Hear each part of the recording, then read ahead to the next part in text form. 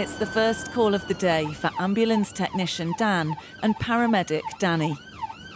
We're on the way to an elderly man at the minute who's got swelling and pain to one of his arms following some falls. Hello, Edward. Morning.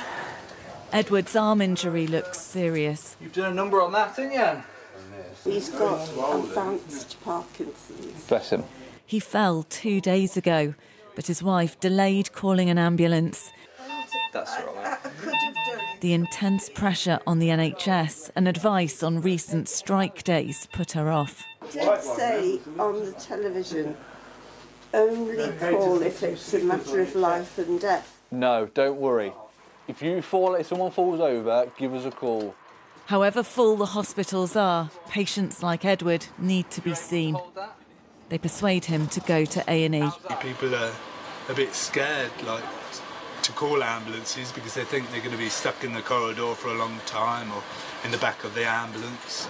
Straight into that. Straight in. Straight in. How unusual is that? Very unusual. It's often a very different story this winter. There's some days where we're sat outside and there may be 10, 15 ambulances sat outside hospital and we've all got patients on the back. And the next call, a Category 1, a reminder of the need for ambulances to be able to respond immediately. Yeah, so we've got an elderly lady who's coming through that she's having or has had a seizure of some description. They quickly establish there's a problem with the patient's heart. ECGs are all over the place, to be honest with you. You're going to need some kind of pacing going on, mate. Her heart rate is so low, there's a danger it could stop. Heart rate at the minute is 29.29, symptomatic. They start treatment and are calling ahead to the hospital in Coventry. Yeah, he's gave 5 minutes to you, mate. You're definitely going to want to release us. She goes straight in for emergency surgery to fit a pacemaker. When you see how quickly they have to move on a serious call like that, you can understand the frustration and concern on the days when they can't get to those Category 1 calls because they're queuing outside hospitals.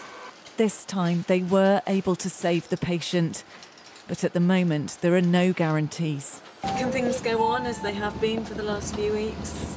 No, things can't go on as they are, really. Early the cardiac lady, on a normal kind of busy day we would normally see, that would be a massive delay and potentially resulted in somebody's life.